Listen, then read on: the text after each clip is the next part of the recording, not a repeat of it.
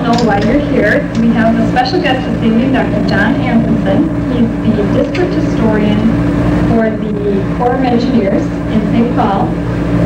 He's a graduate of the University of Minnesota and has specialized, in the last 10 years, especially on history in the upper Midwest, especially the role of the river and the development along it. This evening he's going to be showing slides talking about the development along the river. And without further ado,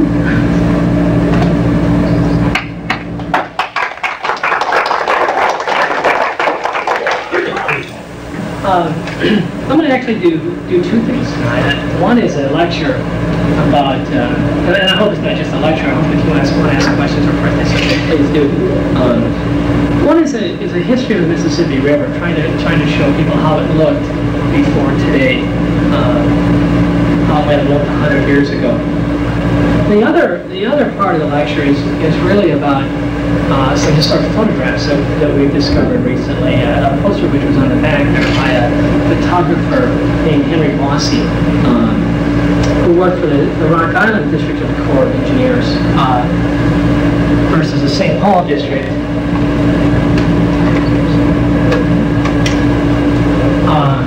Let me turn the lights down.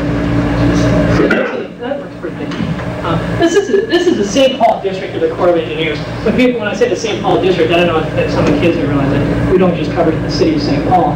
The St. Paul district covers everything in the Wisconsin River drainage system to the Souris River drainage system, the Cheyenne River, the Red River, the Minnesota, and the Mississippi down to Guttenberg, Iowa.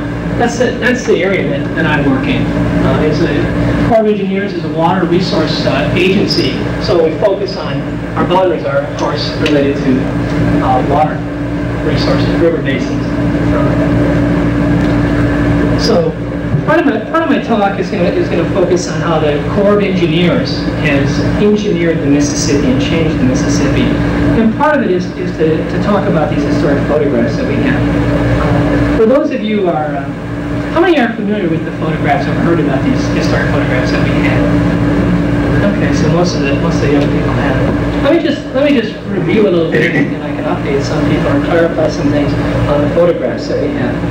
They were done by a German immigrant who came to the United States in about 1870. And eventually ended up working for the Corps of Engineers in about 1875. We know he's in St. Paul working for the Corps of Engineers, and then went down to Rock Island and worked for them after 1878. He was a grandson of a famous German count. The count who is, or the strategist, the military strategist, who is credited with defeating Napoleon at Waterloo, and he was the grandson of this strategist or general. About a year ago, I received a call from a Washington antiques dealer, and he had this photographic album of about 169 blue oval photographs. Ovals about this big. They're called cyanotypes because they were blue. Cyan is a blue color, and if you've ever seen cyanide, the chemical is blue. In the process by which they made these photographs, they used cyanide, not directly, but an iron that had cyanide.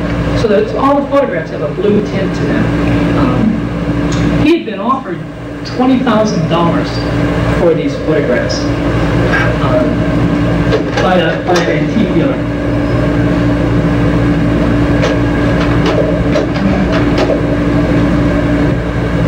This is the Upper Mississippi River Basin that I'm going to focus on, or the Upper Mississippi River that I'm going to focus on. And this is the cover page to the photographs.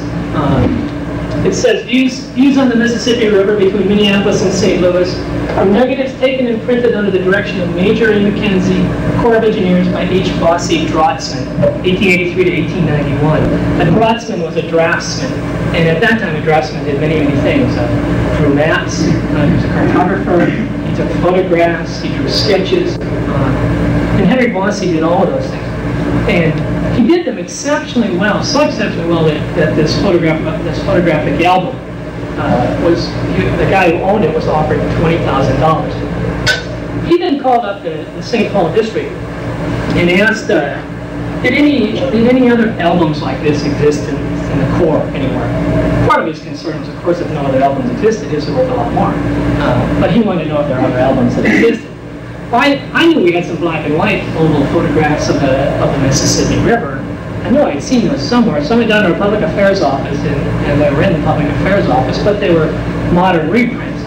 Well, I stayed in contact with this guy who owned the book, and about the third time I talked to him, and about the third time I was flipping through the book, I noticed that there was another photograph sandwiched between two others. And I pulled it out, and on the cover of that it said, presented to U.S. Dredge William A. Thompson by Mrs. William A. Thompson. That's the Dredge Thompson. It's the principal dredge boat for the Corps of Engineers on the upper Mississippi River. Well, when I saw that, I immediately called up our chief of maintenance, who was in charge of dredging in the Mississippi River, and I asked him if he'd ever seen anything like this, an album of blue photographs. And he told me that when our photographer, had since retired, had taken photographs of these things, he didn't know if they'd turn out because they were blue. And so we checked immediately to see if the photographs were on the Thompson still, which was down in St. Louis, and it turned out there was an album of photographs, blue photographs on the Dredge Thompson. And they're in the captain's office, which is on the upper deck. We waited until the boat got back up to St. Paul. We were worried about the security. But $20,000 at that time was not a high price. There's equipment on the dredge worth much more than $20,000.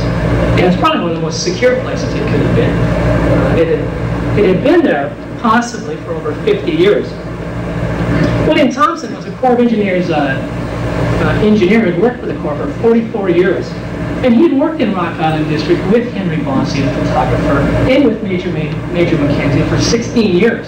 And when Major Mackenzie left in 1896, it was the same year that William Thompson left. And my guess is they both received albums when they left. They knew Henry Bossy very well. So it was a personal album of William Thompson. He died in 1924. And in 1937, they built this dredge, and they christened it to William A. Thompson. So at that time, it's my guess, his wife donated the album back to the dredge and gave it to the Corps of Engineers again. And from 1937 until 1990, it went up and down the Mississippi River on that dredge. The owner of the book in Washington brought it to Sotheby's. Sotheby's is the principal auction house in America, the biggest auction house in America, selling art and other antiques.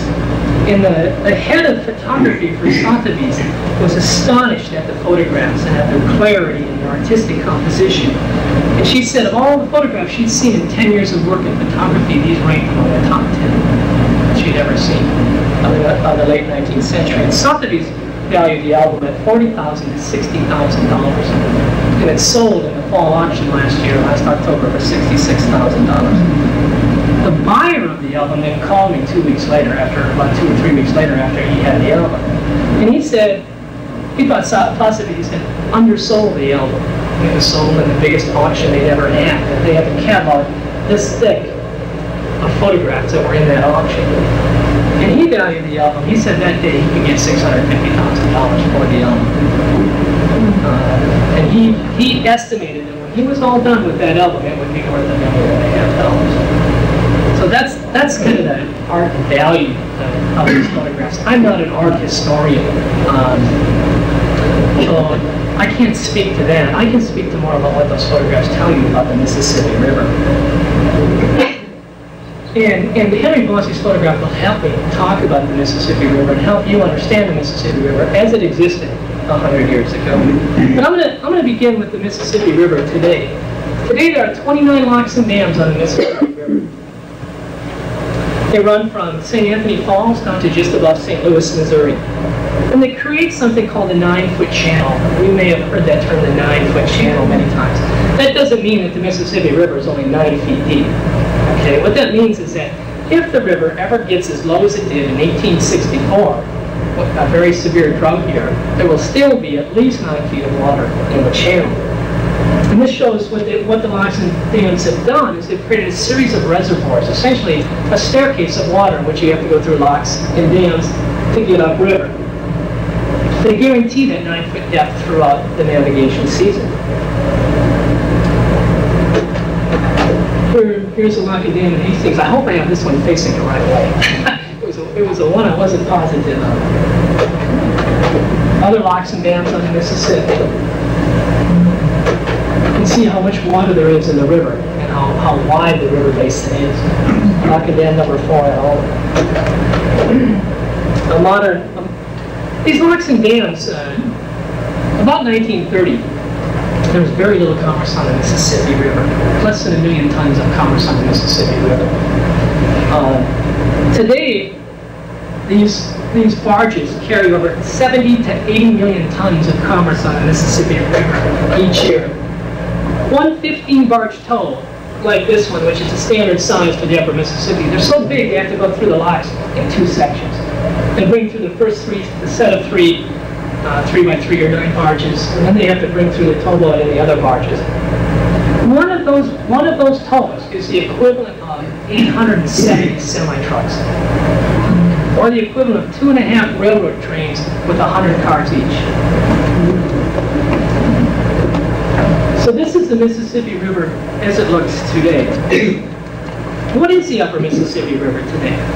It's a very carefully managed river, or controlled, some people might argue. It's also a vital commercial highway, something I think most of us take for granted.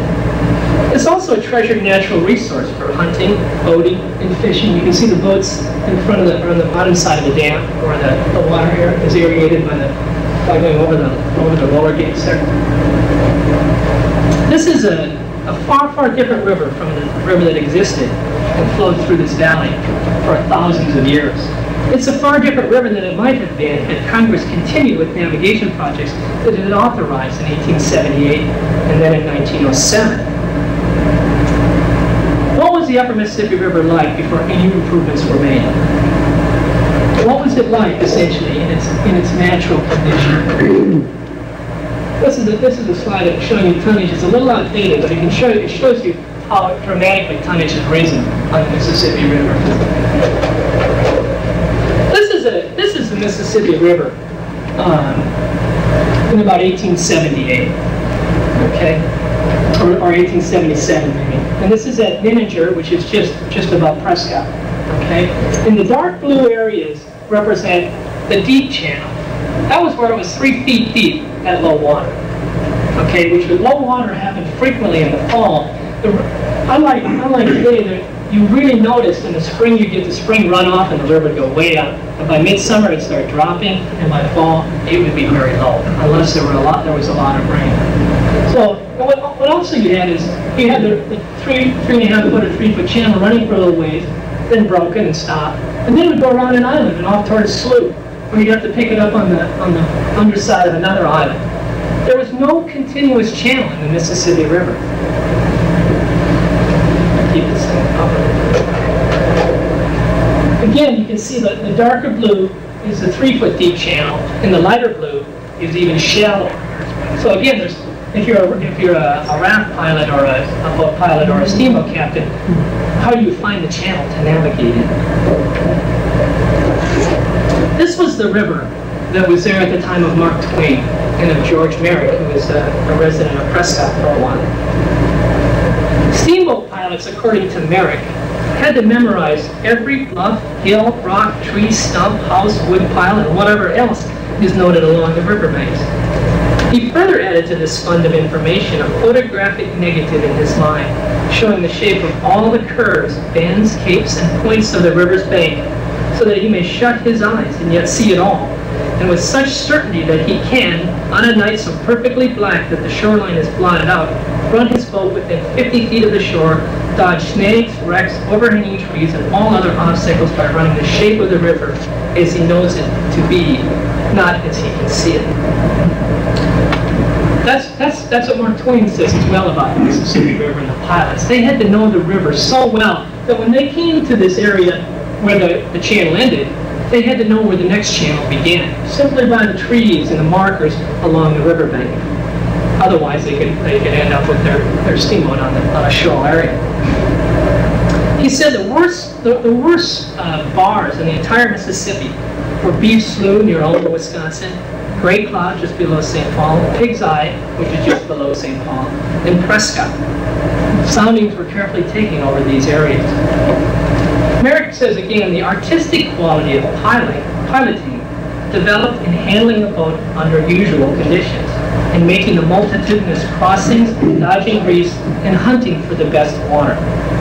This was the river before 1866, before the Civil War, or up to the end of the Civil War. Steamboats had been using the Mississippi River beginning in 1823 when the Virginia was the first steamboat to come up the Mississippi River from St. Louis to Fort Snelling in St. Paul. After that, by 1841, 44 steamboats arrivals were recorded in St. Paul. In 1849, 95 steamboats came to St. Paul. But during the 1850s, traffic boomed on the upper Mississippi. In 1857 and 1858, over 1,000 steamboat landings are recorded in St. Paul. Down at Winona, over 1,700 steamboat landings were recorded in 1857. Downstream, these boats carried mostly agricultural produce, cranberries, potatoes, barley, oats, wheat, and flour. There was no other way to get those commodities out of the Midwest. Upstream, they transported groceries, dry goods, machinery, and people, immigrants to the upper Mississippi Valley. Again, there was no other way except by trails to get those commodities and people to the upper Mississippi Valley. During the heyday of steamboating, Congress authorized no significant or permanent river improvement projects. So the river was essentially, as you see it, in this condition. This is the first Henry Bossy photograph. This is one of the few photographs that you really don't see much change in. And here you can see the side channels in the islands in the middle of the river. And as a steamboat captain, which one of those routes do you take? Where is the best water? Which channel might have the snags or a wreck in it?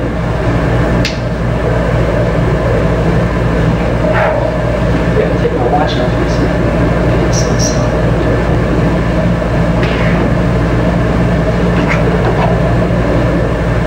The initial improvements on the Mississippi River began in 1829 when engineers began surveying the Rock Island and Des Moines rapids. Those were the worst rapids on the Mississippi River, as they were all rock-lined. They were the ones that damaged boats most. Other than that, the Corps did very little work on the upper Mississippi prior to the Civil War. It wasn't until 1866 that Congress created the St. Paul District and the Rock Island District and began working a little more seriously on the upper Mississippi River. But they authorized some more work on the Rock Island and Des Moines Rapids, but they also authorized snagging, that is pulling the trees out of the water that are in the water. They authorized dredging and they authorized clearing. By dredging at this time, they didn't mean like the Thompson where they had big suction hydraulic dredges that sucked the mud out of the sand out of the river. Or they didn't even mean that necessarily the dipper dredges that scoop it out and might put it on a barge. All they did was they would try to stir up the water or run a scraper across one of the bars and hope that the river could suspend it enough to carry it somewhere else so it wouldn't be a problem. Sometimes they would sit with the paddle wheel of the steamboat right over the bar, churning for 2 days to stir up the water enough to get the sand to go downstream. But except for the work at the Rock Islands, there was no permanent work on the upper Mississippi River. They essentially didn't change this condition because with the next flood, the sandbars could reform and you could find more trees in the river. The 4.5-foot channel is the first effort to improve the Mississippi.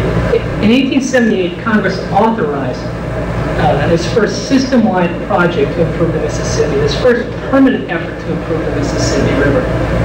It's called the 4.5-foot channel because it was supposed to be 4.5 feet above low water. That is, if it got to 4.5, if it got as low as it did in 1864, you'd still have 4.5 feet of water in the channel. How was the Corps to create this channel? Well, it was to do it with new dredges, like the Phoenix here. All of the Bossy photographs are oval and they're all blue, so you'll be able to clearly distinguish them from the others. The dredge Phoenix and the Gentle Barnard, another snag boat and utility boat for the upper Mississippi River. But dredging and snagging could not establish a permanent channel. In addition to dredging and snagging and clearing, the Corps began constricting the channel. They began narrowing it and concentrating its flow into a single channel. They did this with what are called wing dams and closing dams.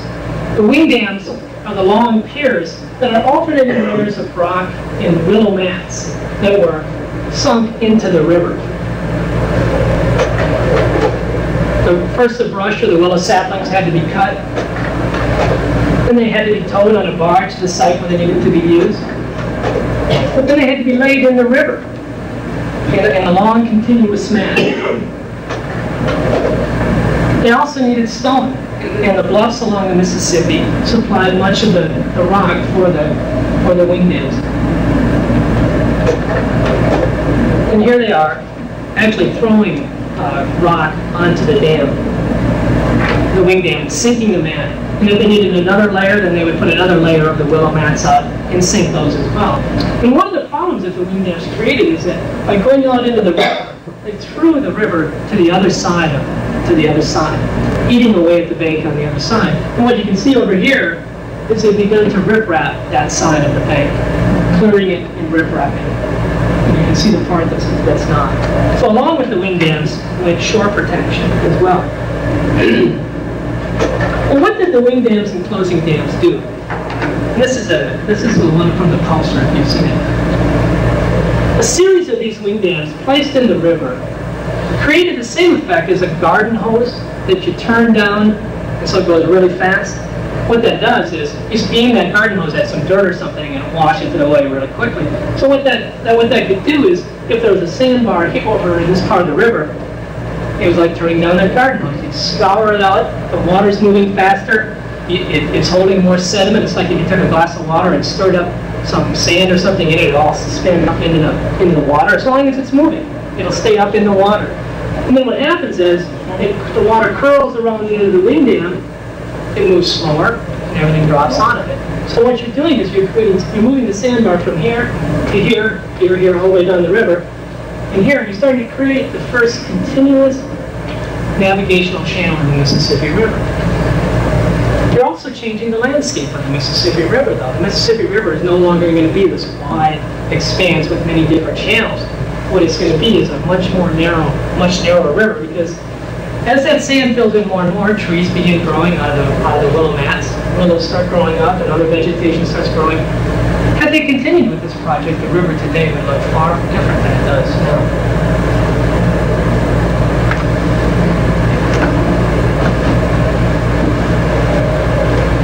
The problem with wing dams, however, is that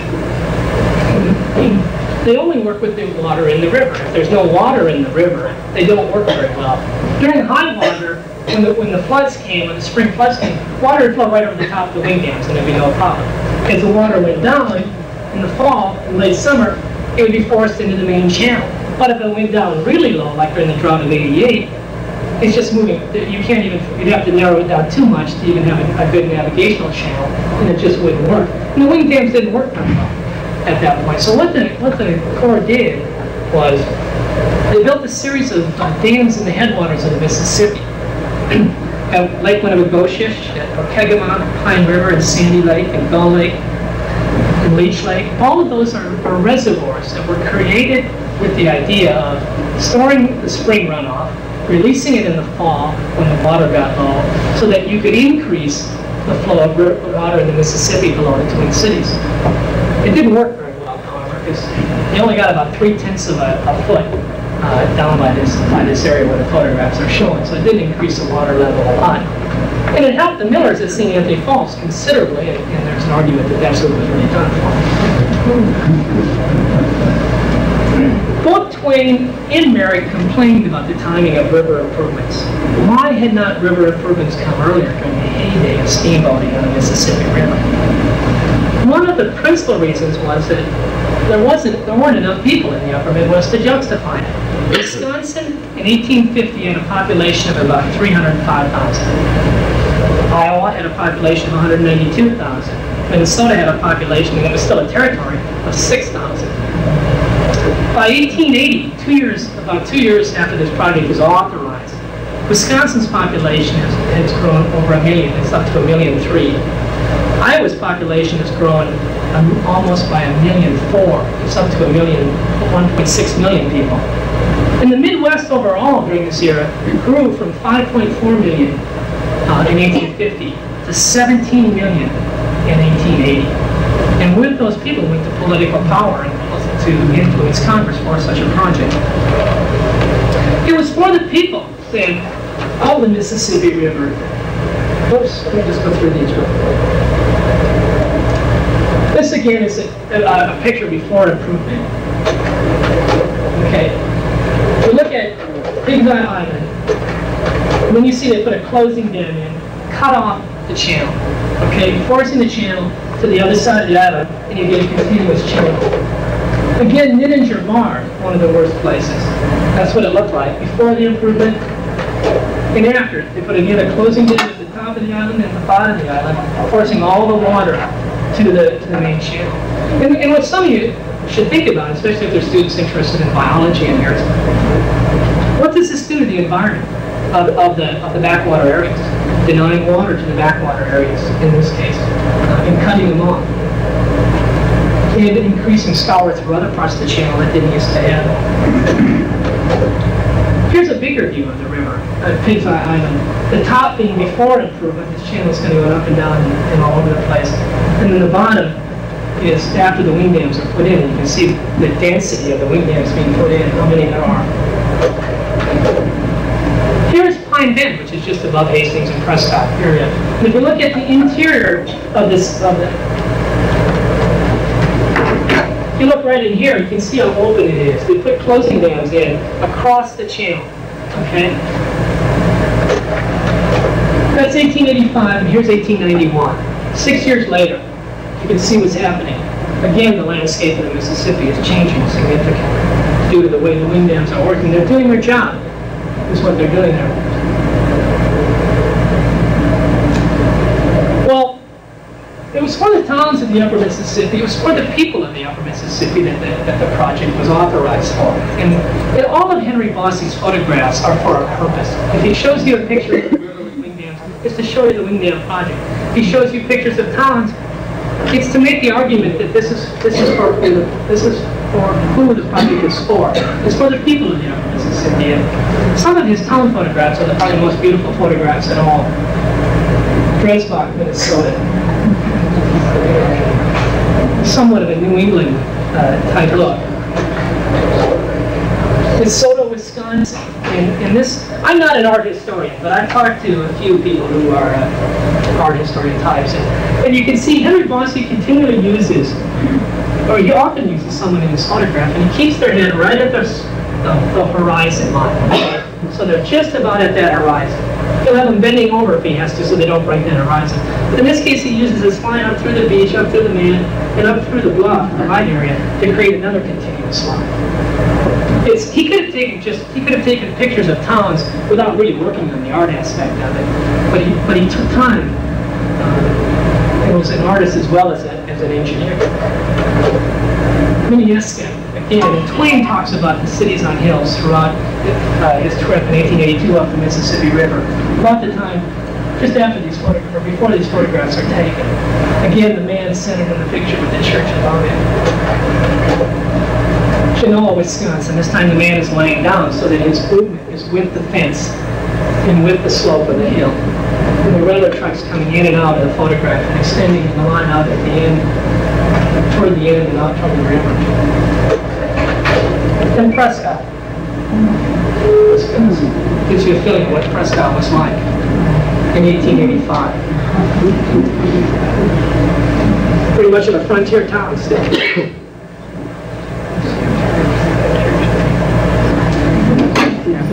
Timber, the second reason Congress authorized that 4.5-foot channel project was for the principal industry of the Mississippi River during this era, and that's the timber industry. Timber products dominated the Upper Mississippi River's commerce from the 1870s through the first decade of the 20th century.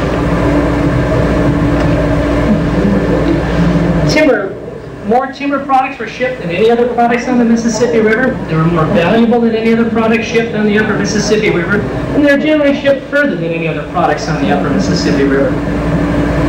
More than passenger traffic or grain hauling, timber shipping justified federal spending on river improvement. Farming had begun in Wisconsin and Minnesota in about the 1830s and grew rapidly in the 1840s and 50s. Raft boats, such as this one, guided log and lumber rafts that came from the Mississippi's Wisconsin tributaries and from above the falls of St. Anthony to sawmills and retailing centers along the upper river between Minneapolis and St. Louis. These mills turned logs and rough lumber into finished lumber, lath, and shingles that they shipped farther downriver or sent by rail to points east, but more often west. Newly arrived immigrants and the rapidly growing domestic population used this lumber to build houses, farm buildings, and business establishments throughout the Midwest. As the railroads completed lines crossing the Mississippi, there was even a greater demand for lumber in the timberless plains to the west. Rivers offered the cheapest means of shipping logs and lumber. Even after railroads in time entwined the Midwest, lumber was a unique commodity for the river. It floated. It didn't have to do much else with it. And this is a photograph again where the detail of it is incredible. You see that your eye comes to the raft boat in the middle here. But if you look closely, there are rafts waiting for boats to take them downstream all through here and all through here. So this is from the bluffs at Fulton City, looking upstream in 1885. So you can see the extent of the lumber industry. Just to give you an idea of how much these rafts carried. Before 1860, the average raft might have carried 300 to 600,000 board feet of lumber. By 1870, some of the rafts carried up to 2 million board feet of lumber. By 1890, a few rafts carried up to 3.5 million board feet of lumber. And then by 20 years later, or 5 years later, a raft carried 7 million board feet. One raft even carried 10 million board feet of lumber. And to put this in perspective, a raft of 2.5 million board feet carried enough timber to build 125 houses and covered 3 to 4 acres.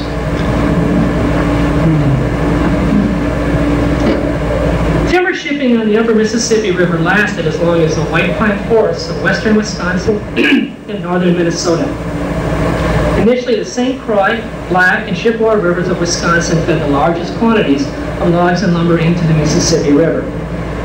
While the Wisconsin River Basin was estimated to hold 130 billion feet of pine in 1840, the largest reserve of timber rested in the Black and Chippewa River Basins. 1/6 of the nation's white pine west of the Appalachians was in the Chippewa River Valley alone. By 1892, however, the quantity of lumber expelled from Wisconsin's tributaries began declining. From 718 million feet of lumber milled along these tributaries in 1892, the amount fell to 465 million in 1900 and 123 million in 1909. So from 700 million to 123 million, it fell in a period of about 15, 16 years. Masking this decline, however, covering up for this decline in shipping on the river, the mills above the Twin Cities began furnishing more and more logs and lumber because the milling began earlier in Wisconsin and later in northern Minnesota. By 1897, the sawmills in Minneapolis and above produced more than the Mississippi's Wisconsin tributaries. Overall, between 1892 and 1900, the peak era of the lumber industry, 1.6 to 2.1 billion feet of lumber moved into and on the upper Mississippi River each year. After turning on 2 billion feet of lumber in 1901, the lumber milling industry began collapsing. With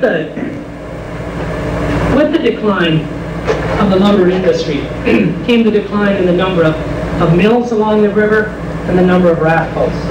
At its peak years in 1893 and 1894, the lumber industry employed 100 raft boats and 100 sawmills on the Mississippi River between Minneapolis and St. Louis. The number of sawmills dropped to 80 by 1900. 3 years later, there were only 36. And 10 years later, 1913, there was only one left on the upper Mississippi, one sawmill left on the upper Mississippi River that used the upper Mississippi River for shipping. Raft boats followed a similar decline. Of the more than 100 raft boats plying the upper Mississippi River in 1893, only 86 remained on the river in 1900. By 1912, there were only 4. In 1915, The last raft boat on the Mississippi River carried the last raft from Hudson, Wisconsin, to this picture, to this site in Fort Madison, Iowa. The main one, and this was the last lumberyard left on the Mississippi, below Senior Depots. If you look at the size of the stacks of lumber there compared to others, you get a feel for how much lumber is at that site. The lumber industry's collapse exposed the river's failure as a transportation route. During the last third of the 19th century, it had not been able to attract any other commodities. The Mississippi River had become a one-commodity river. Once the river carried thousands of immigrants and tons of grain, but the railroad had taken these away from the river. When the timber was no longer available, the river ceased to be a meaningful part of the Midwest transportation network. Other commodities still moved on the river, but they didn't move very far. They might move from St. Paul to Prescott, or Prescott to La Crosse, but they didn't move very far or in very much quantity. Railroads had begun taking traffic from the steamboats by the mid-1850s. The first railroad reaches the upper Mississippi River at Rock Island in 1854, and another reached Alton, Illinois, just above St. Louis, that same year. Over the next 4 years, 7 more railroads reached the Mississippi River. One crosses it in 1856 and is immediately hit by a steamboat and burned. Some people claim it was rather deliberate. They could never prove that. And it was a case. The legal battle that ensued over that involved Abraham Lincoln as one of the lawyers for the bridge company. By 1880, by the economic panic of 1877, the Great Depression of 1857 before the Civil War, and the Civil War, interrupted further railroad expansion across the Mississippi. But with the war's end, railroads began expanding rapidly. Between 1866 and 1869, 3 railroad bridges crossed into Iowa alone. By 1880, 13 railroad bridges had crossed the upper Mississippi River. Railroads destroyed the river in 3 phases, essentially. First, those railroads reaching the Mississippi River at La Crosse and at the Twin Cities and at Rock Island, what they did is they cut into the river in different places. And so instead of moving from St. Paul to St. Louis, traffic could move from St. Paul to La Crosse, one of the first railheads up here, and east. Or it could move from between La Crosse and the Twin Cities to La Crosse. And you started breaking the river up into shorter and shorter segments with those railroads. Next, railroads began crossing the Mississippi River. In those cities on the West Bank that used to be important steamboat landings and steamboat depots lost that road as the railroads took care of it. Finally, railroads began extending lines paralleling the river, taking away even that short haul of commodities between ports.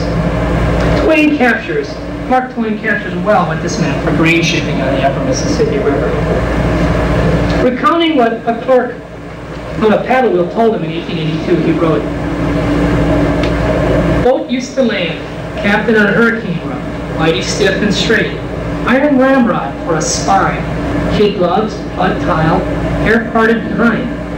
Man on shore takes off his hat and says, 'Got 28 tons of wheat, Captain.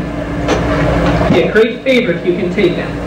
Captain says, 'I'll take 2 of them,' and don't even condescend to look at it. But nowadays, the captain takes off his whole slouch and smiles all the way around to the back of his ears and gets off a bow which he hasn't got any ramrod to interfere with and says, 'Glad to see you, Mr. Smith. Glad to see you. You're looking well. Haven't seen you looking so well for years. What do you got for us?' 'Nothing,' says Smith. Keeps his hat on, turns his back, and goes on talking to somebody else." That's the change in less than 30 years on the upper Mississippi, coming of railroads. For the moment, railroads met Mr. Smith's needs. Railroads presented steamboats with another problem. Bridges were the principal obstacle to navigation on the upper Mississippi River. Major Mackenzie, under his direction the photographs are taken, constantly complains about bridges and the danger they represent. This is a wagon bridge at Winona in the foreground. There's a railroad bridge going underneath.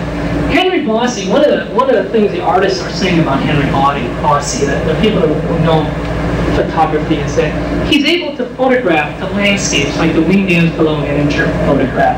and the beautiful photographs of the city. But he's also capable of photoing an extremely technical subject, like bridges, and doing it very well. Why couldn't steamboats compete with railroads? Railroads move their freight faster, giving users greater flexibility in responding to market changes. Rail lines were generally shorter and more direct, and in covering a broader area, they could go where they wanted to, essentially. They created a great gathering network. Compatibility between rail lines made transshipment unnecessary. One of the key problems with the Upper Mississippi River is that to ship something from the Upper Mississippi to the Lower Mississippi, you'd carry it down on one of those small barges like I just had up here. Then in St. Louis, you'd have to put it on bigger barges to carry it downriver to make it economically sound.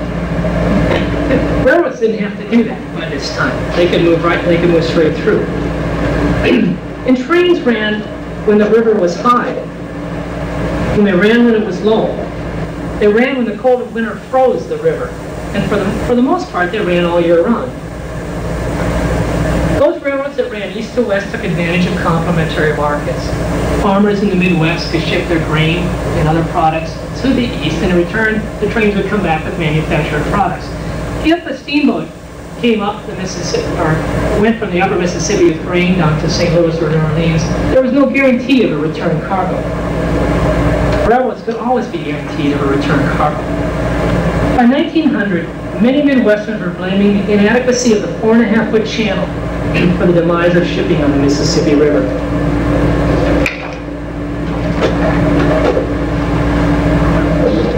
Why did Midwesterners care if river traffic died or not? Were they simply longing for this romantic past of the steamboat days of Twain and Merrick?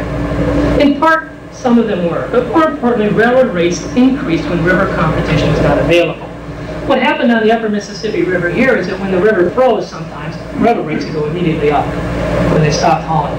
Or if the railroad successfully defeated a steamboat line, rates again would go up. In 1907, responding to pressure from Midwestern states and river improvement organizations, Congress authorized the 6-foot channel project. So we go from a 4.5-foot channel project to a 6-foot channel project. And what that did is it meant more wing dams, more closing dams, more dredging. And by 1930, there were over 1,000 wing dams between St. Paul and La Crosse. In the area of the river above Prescott here, there was an average of 10 wing dams per mile. You can imagine how that's beginning to change the landscape of the Mississippi River. Despite this effort, traffic on the Mississippi River continued to decline. In 1914, with the completion of the Panama Canal, things became even worse. You might wonder, how can the Panama Canal make things worse for shipping on the Mississippi River? Well, what it did is, in economic terms, it put New York closer to San Francisco than New York was to St. Paul. It was cheaper to ship something through the Panama Canal from New York to San Francisco than to ship it on the Upper Mississippi River. And what that meant was industry began leaving the Midwest and threatening to go to the south or the east or the west and leave the Upper Midwest. And what happened finally, in 1918, there was no through traffic between St. Paul and St. Louis anymore. No riverboats at all made that trip. In 1921, the railroads operating out of Chicago argued that the river was not a reality. I mean, commerce on the river was not a reality. It was simply a potential. And what Congress had done, or what the Interstate Commerce Commission had done up to that point, was railroads operating along the river could charge cheaper rates because they had to compete with steamboats. Railroads operating out of Chicago charged higher rates. And the problem was those steamboats coming out of Chicago, or those railroads coming out of Chicago, couldn't compete as effectively with the railroads coming along the river. And so what the railroads coming out of Chicago said was, they sued the Interstate Commerce Commission and said, those railroads operating along the Mississippi should have to raise their rates. And they won in 1921. For the next 4 years, Upper Midwesterners fought that decision. And they held it off for 4 years, but on June 1st, 1925, the Interstate Commerce Commission declared the Upper Midwest landlocked. The St. Paul Pioneer Press in 1928 captured what that meant for the Upper Midwest. And I quote an editorial here. In common with the impulses of all ambitious peoples, the Northwest, in that case this means the Midwest, the Northwest's aspiration for growth, for prosperity, for power, find expression in demand for ready access to the sea. With its millions of population, its rich resources, and its unlimited possibilities for commercial growth, this region is like a giant, tied just beyond the reach of a nobler destiny, straining at his chains. We are landlocked, a marooned interior, shut in by the barriers of costly overland carriage to and from the common highway to the world's markets, the sea.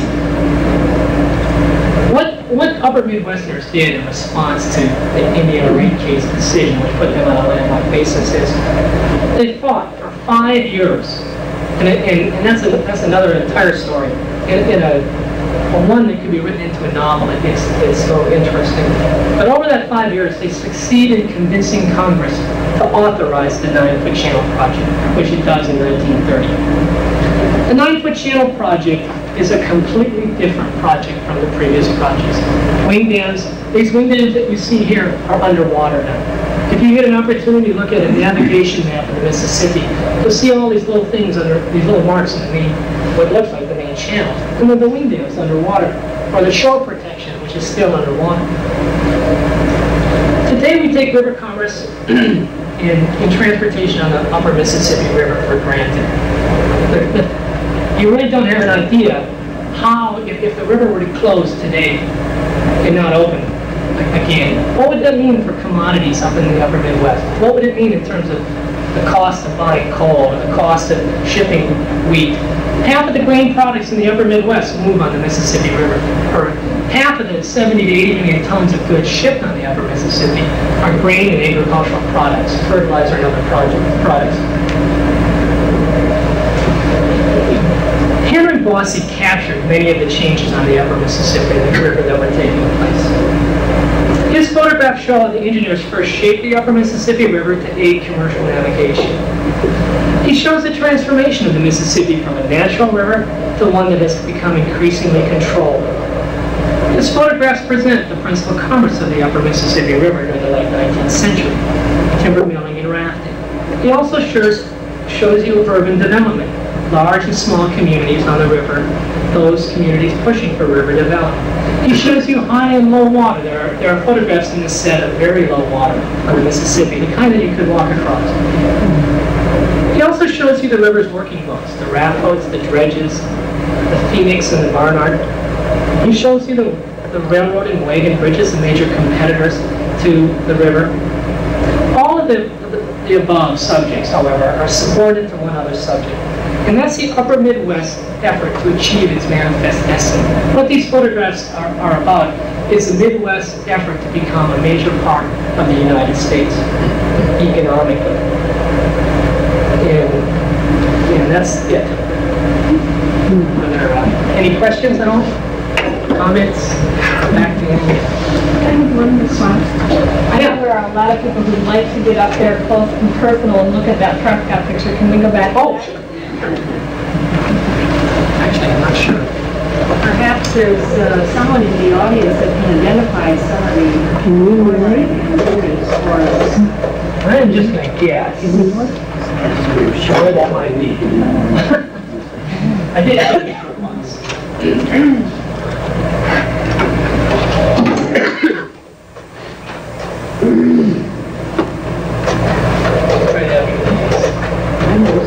The church. 1868.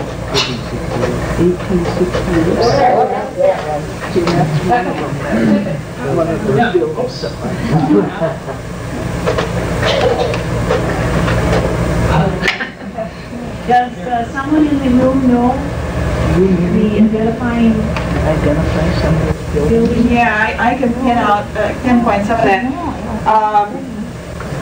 You go towards the left-hand side of the picture. I think it's that there's a building that looks like it's a brick building. There's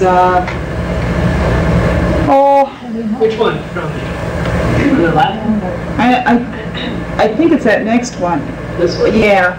I think that's the old Merrick Storehouse, or what they call the old Merrick Storehouse, which is probably now part of the SP, what is it? Encyclopedia. Yes, I think that's part of it. There is a picture in Life on the Upper Mississippi by Merrick that shows the actual warehouse area. And I happened to be in the company of George Jakes one day, and I showed this to him, and he says, that's part of my old warehouse. And so there is some that is still standing today that was on that photograph. Merrick discusses those in his book. He talks about sleeping in the upper, because that's the one where he slept in the upper story of the building. He had seen most when he was a kid. There was a Dunbar dance hall they had burnt, and it showed a picture of that where, you know, it wasn't there anymore. It was quite interesting. Do we know the building on the top of the church, the white church? That's the Catholic Church, and then to the right of it is the rectory. Is that a good enough focus? So the first Catholic Play the focus. and the rectory Yeah. on the left, okay, and then the two twin tower brick building now is on that same side. Betty, what is the white building down in the front? Riverfront.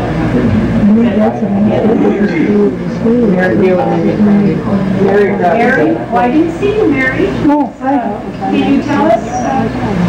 I suspect that the building in the middle, that 2 or 3 story building, is where Betty Housen's house is, where that old hotel was. And just off the picture to the right would have been the Dudley Sawmill on Hermison's Island. So the channel of the St. Croix and the Mississippi are... The junction is just off the picture to the left. Okay, just off. What year was this, John, this picture? This is 1885. You see, that would have been before the railroad bridge even was put in. There are 2 or 3 other photos of this area in our set that cover Prescott and St. Croix. Unfortunately, we just have 25 slides to produce the entire set right now. Can we That's just a little shed. entertain any other questions for Dr. Anfinson regarding his remarks this evening? The picture that you showed of the city made me think it might be New Orleans. What was it? We didn't identify it. Nothing in there was a New Orleans, unless someone slipped it. The water came up to Largeville. Oh, that was Davenport. Oh, really? Okay, thank you. I'm sorry. That was another case. I should have pointed that out. Of Lossie's artistic eye. He uses a boardwalk in that case to bring you right into the photograph and into the center of the photograph. Do you have any idea what kind of camera you might have used? Actually, on the first slide, there's a drawing of his camera. And we see that camera in another situation.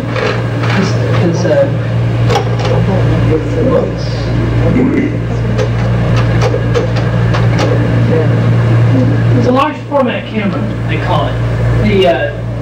Is that poster back there still? Yes. If you look at that poster, you might want to hold it up. You see the size of that white square? That's approximately the size. You can just see inside of it, there's a light bluish tint, rectangle. That's the size of the negative. Those are a direct contact print. That means that the print was put right on the glass plate. Those are glass plate negatives. And what they did with that is they used 2 chemicals. One was a potassium ferrocyanide. That's where they get the cyan from.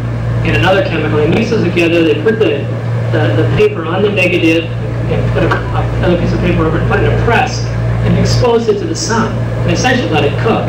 And then the photographer would come out and peel back a corner to see how developed it was, and then put it back and wait till it was developed. And what you find in Blossie's photographs is they go from very, very light to very, very dark. And so maybe one's a little longer than the other. Where was the last sawmill up here? Up where? Fort Madison, Iowa. Fort Madison, Iowa is the last sawmill on the Mississippi. Okay, when did Hudson go out? I'm not sure. There might, I'm not exactly sure when all of those mills disappear. And, you may just quit shipping on using raft boats and not disappear altogether. But most of the lumber mills It's in Steamboat St. Croix, I think. by 1915. The ones at St. Anthony, simply move out of St. Anthony in North Minneapolis and start using rail. It's more of a finished lumber product. Yeah. Will these pictures be published? Well, there are 4 sets of these photographs right now. Each one is different. One is in Rock Island District in Car. And that set, if you look at the photographs, they're all numbered. 1, 2, 3, 4, 5, 5A, 6. The St. Paul District goes 1, 2, 3, 6, 10. We only have some of them. It's like an edited version.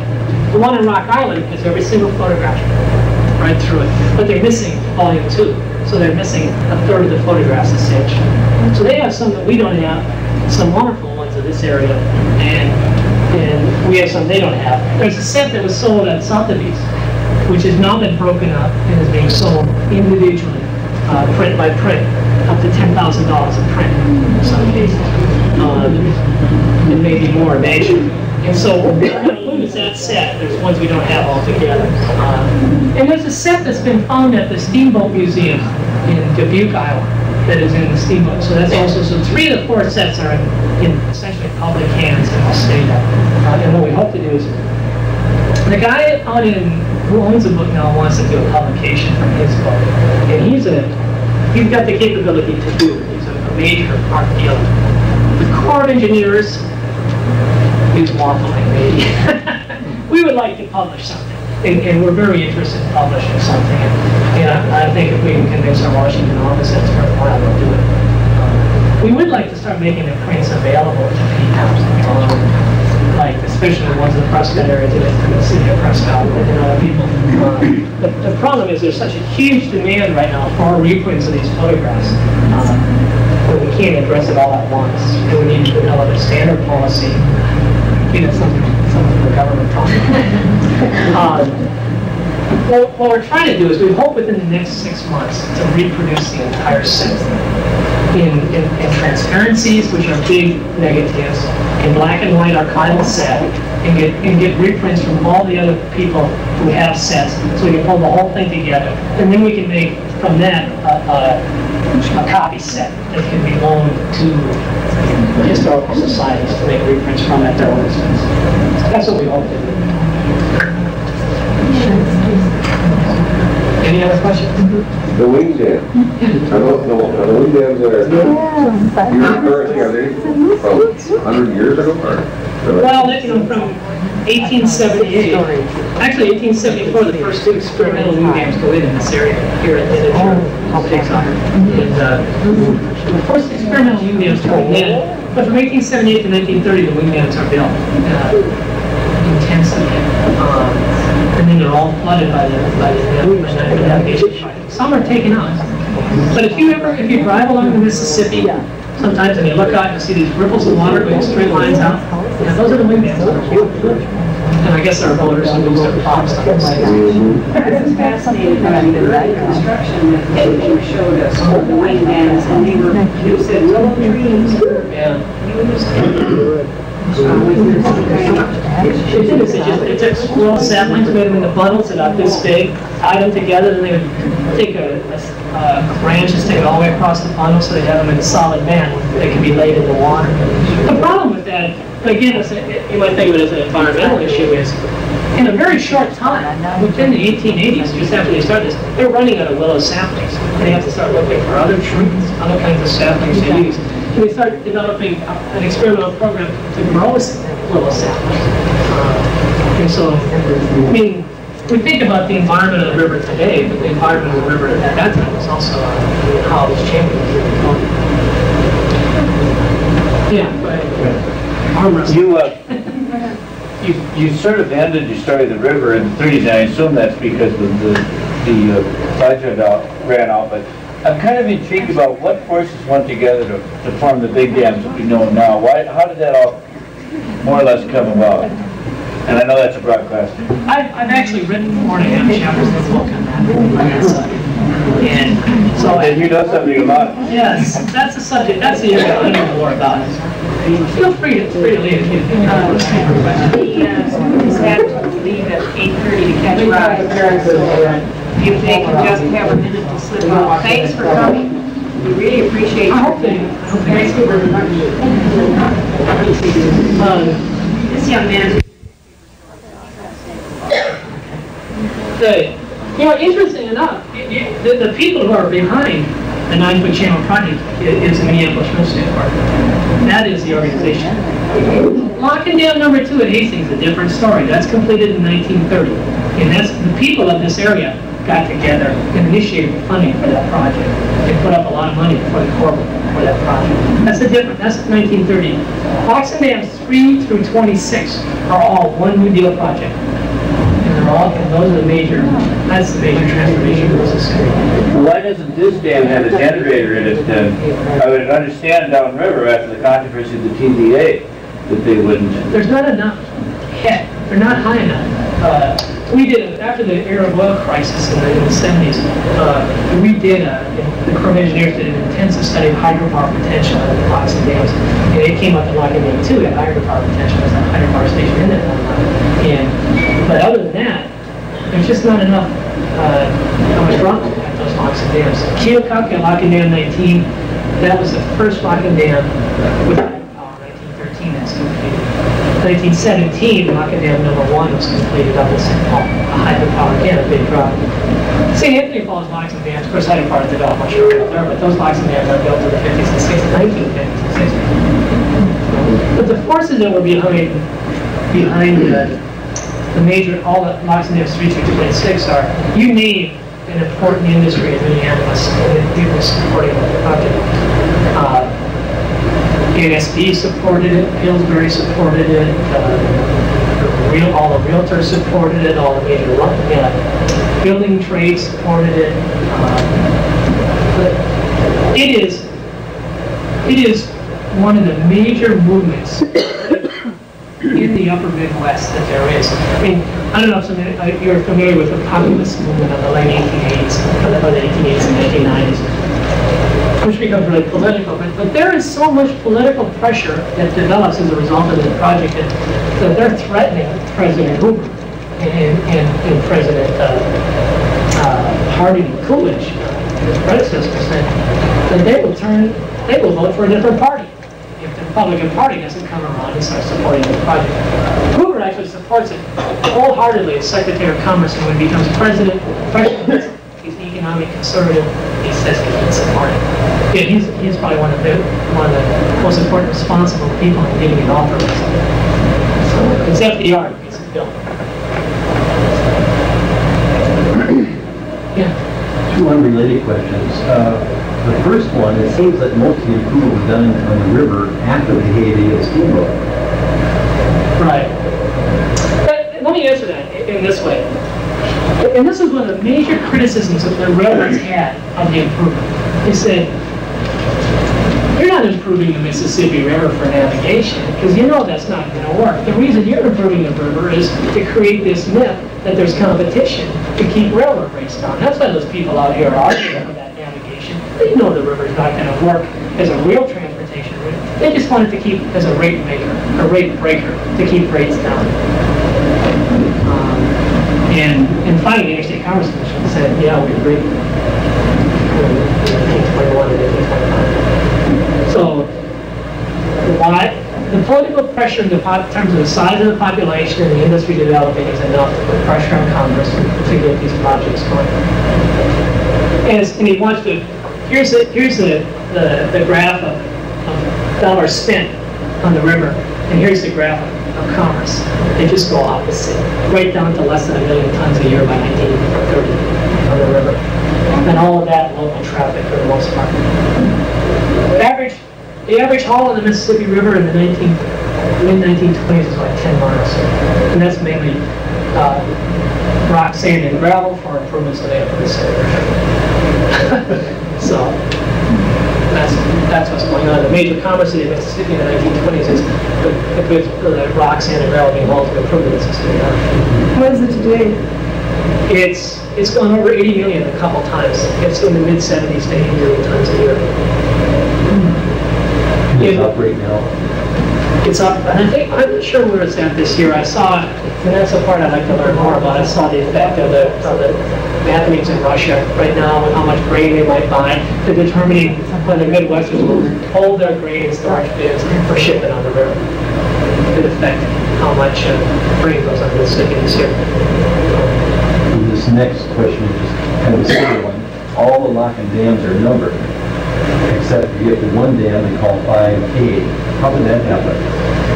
And this just shows you the political clout that the Midwest had at this time, whether they exercised in this case. They got Congress to authorize an interim report. The House would not include the bill to include the bill to include the Norfolk Channel Project in the River Powers Act. They refused to incorporate it in 1930. So it went to the Senate. The Senate was refusing to incorporate it. And in a conference or in a committee, they convinced enough of the committee members to incorporate it, to include this interim report as the final report. And then when they went back and did further engineering studies, they found out we need to lock in dam 5A, otherwise we're going to flood out Wyoming. And they also found out we don't need lock in dam 23, I think, or 22. There's no lock in dam 23. It was 22, 24. So that's a reason, because the final report didn't come out until like 1932. What's the reason they stopped the Cairo? In other words, why didn't they go further south? Well, they did if they early on when they transshipped to they would tranship to bigger boats, and that was kind of the breaking point.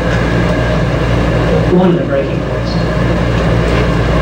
Merrick mentions in his book that every steamboat had to stop at Galena before coming north to St. Paul.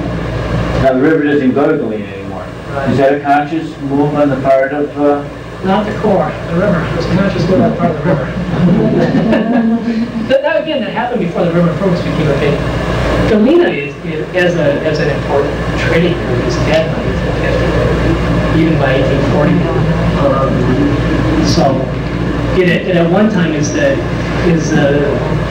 San Francisco gold rush type town, and then it quickly is burned down. Any other questions?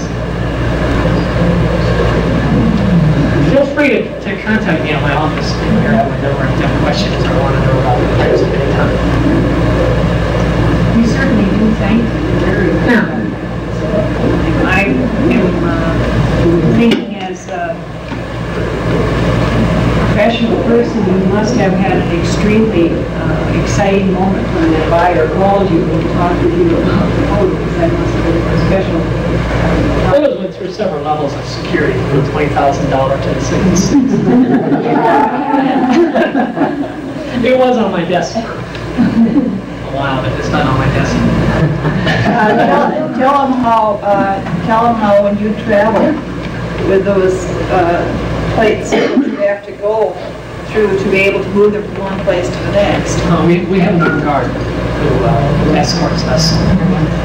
Just for your information, the November-December issue of Minnesota Volunteer Magazine, put out by the DNR, is going to carry an article that I wrote essentially about this, based on some of this talk about the river change, and it's going to carry about 8 or 9 of the photographs.